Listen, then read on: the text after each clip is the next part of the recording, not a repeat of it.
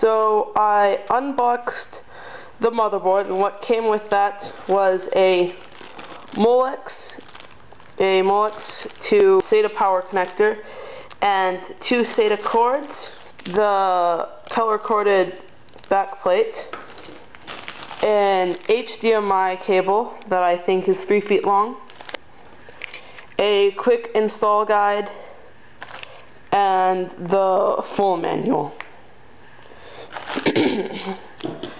So, I got the motherboard out of its anti-static bag and set it down on the box.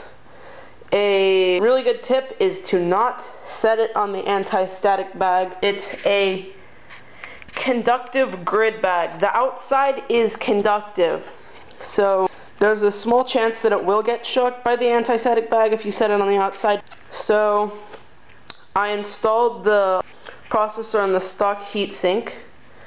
When you're putting it in the heatsink, you want to make sure that you don't over apply the thermal paste. You just want to put a little dot somewhere between the size of a grain of rice and a bean on it.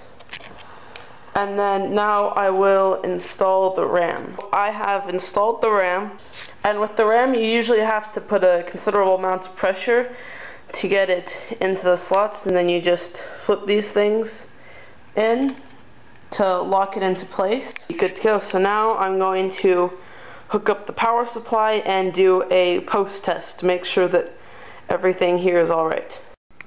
So I unboxed the Gearhead keyboard and mouse and connected it to the motherboard, and now I'm going to do a post test and see if I can get into the BIOS.